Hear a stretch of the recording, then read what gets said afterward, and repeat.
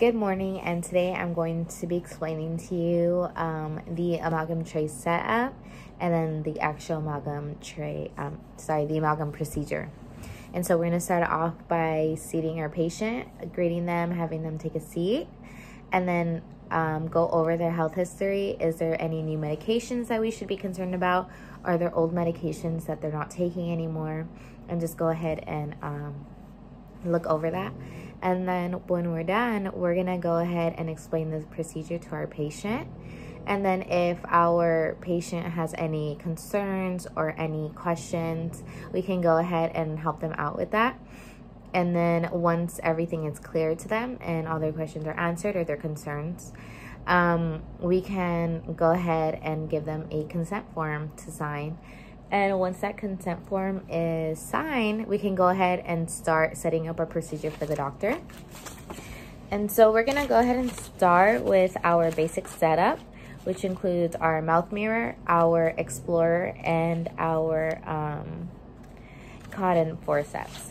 So this is our mouth mirror, which is used in the mouth for indirect vision, indirect lighting, so the doctor can really look depending on what tooth it is. Our explorer, and then our cotton pliers or cotton forceps. And then we're gonna make sure our doctor has enough cotton rolls to be used throughout the procedure, and our 2x2 gauze. So right here is our cotton rolls, and then our 2x2 gauze that we're gonna set up for our doctor. And then also we are going to have a bite block just in case the patient can't hold their mouth open for that time or her jaw gets tired easily. We have these disposable bite blocks right here, or we can use a regular plastic one that also looks like this.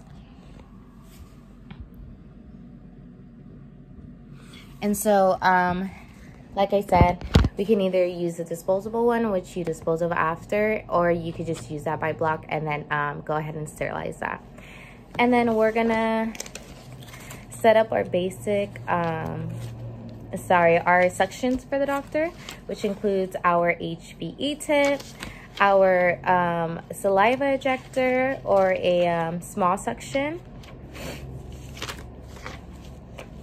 So this is our HVE,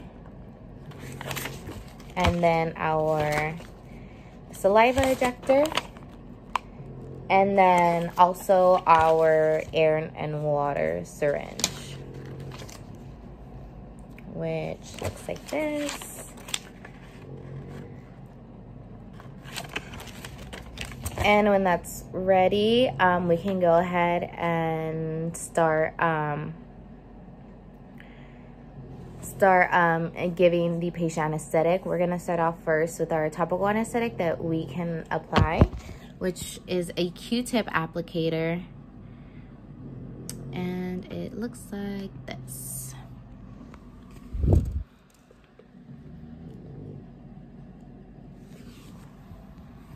And then the doctor will go ahead and go in with the actual anesthetic syringe, which looks like this.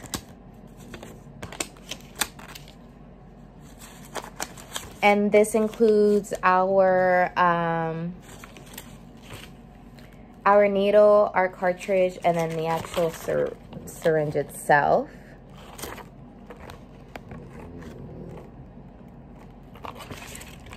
And then when the patient is all numb and ready, the doctor will go ahead and start preparing the tooth, either with a high-speed handpiece, which looks like this. And the burrs that the doctor will usually start off with is our 557 or 330 burr. So this is our high-speed handpiece, or the doctor may use a slow speed with a contra angle, which looks like this.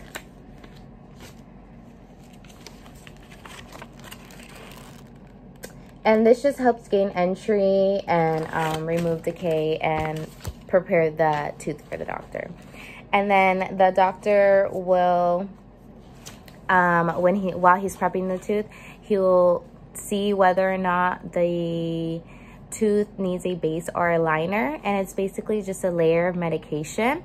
Let me go ahead and show you. It's a layer of medication that prevents sensitivity to the pulp, like cold sensitivity to the pulp. And the most popular one, hold on, let me get this, there you go. The most popular one is Dical, but of course there are many others instead of using just Dical. And then also, while if we did have to do a base and liner, we would need to use a Dical applicator to apply it. And this is what it looks like.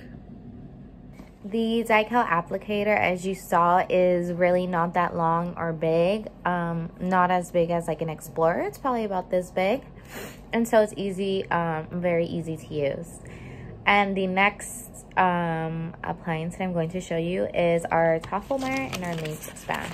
So depending on what tooth we're going on, like if it's our anterior tooth, we will use a clear mylar strip so the material under is able to set, or we can just use a regular matrix band, which kind of looks like this. It looks metal, like this.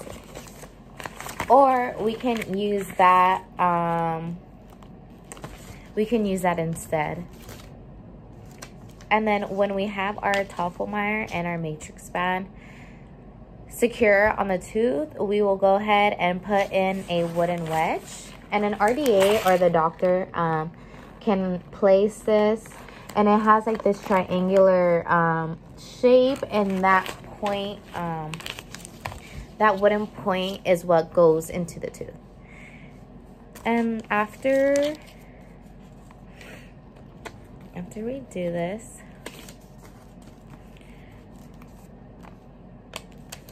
we're gonna go ahead and start mixing our amalgam.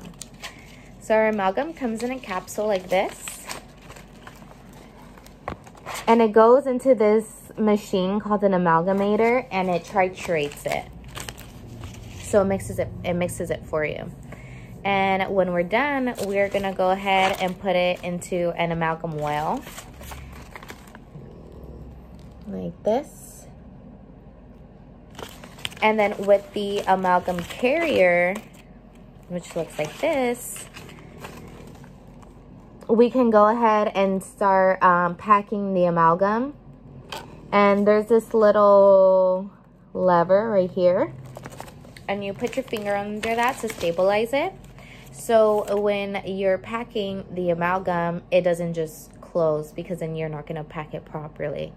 And so you want to make sure that you keep your finger on that, so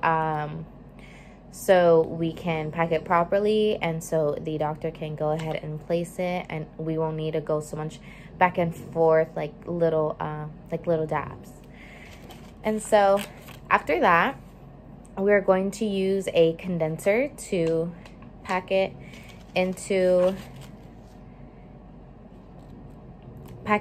amalgam into the tooth. This looks like this, and you can see that it has this like little, it's kind of like flat, and so it's easy. We start off with the smaller portion and then make our way up to the bigger sizes. And this helps condense the material into the tooth and smooth it out. And you're gonna go back and forth with your doctor and use four-handed dentistry. So if he needs more amalgam, you're gonna pack the amalgam while he's condensing, because he wants to condense in layers. You're not gonna put all the amalgam into the tooth, because it might create air bubbles, and then it won't cure right, and the filling will eventually either fall out, or debris and food can get stuck, and we don't want that at all. And so you're gonna go back and forth with your doctor until your doctor thinks that, when the doctor thinks that the amalgam is condensed enough, he will go ahead and move on to the burnishers. There are many types that the doctor can use, depending on their preference is what they will use. They have a football, acorn, or like an egg burnisher. And some of them help smooth the amalgam, and like the acorn, for instance, since the tip is pointed, he'll use that to carve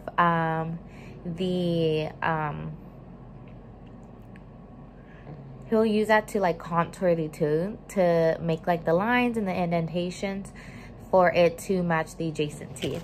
So these burnishers that I'm going to show you, this one is the football burnisher. Like I said, it has like this, it has a little tip, but the top of it is round, so it can smooth the amalgam. This acorn, like the one that I told you, this one's the ball one, will just help smooth as well. And then the acorn one is the one that the doctor will use to carve the anatomy into the tooth. And then while he's carving that, some of the amalgam is going to come off. And so you're going to have to go in there and make sure that you're sectioning the excess amalgam. And so when, oh, and then also there is this T-ball burnisher. Like I said, it is also used to smooth the amalgam, to contour it. And after this, we're going to go into our discoid cleoid carver, which looks like this. So this is to help carve the occlusion and the anatomy as well. It's also it's used for removing excess of the amalgam, to make sure it's smooth, and then of course to make sure that the tooth matches the contour and the height of the adjacent teeth. And after our discoid cleoid, we're gonna go back to next is our Holland back carver, and it's used to contour the occlusion as well. This one is a different one. This is the Holland back carver.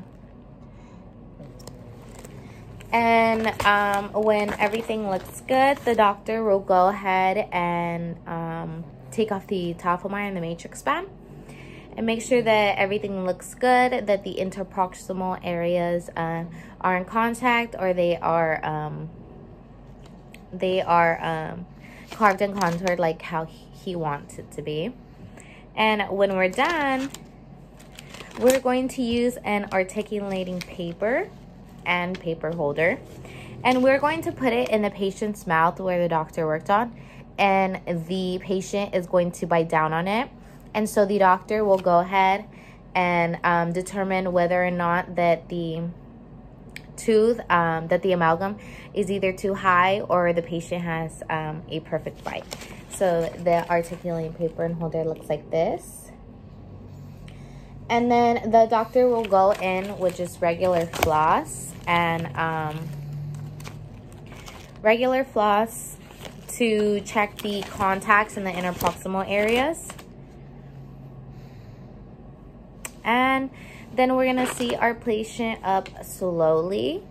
Make sure they're not dizzy from the anesthetic, and we're going to make sure we're going to give post-operative instructions if they do feel dizzy, just like a little after, so they don't forget everything, of course.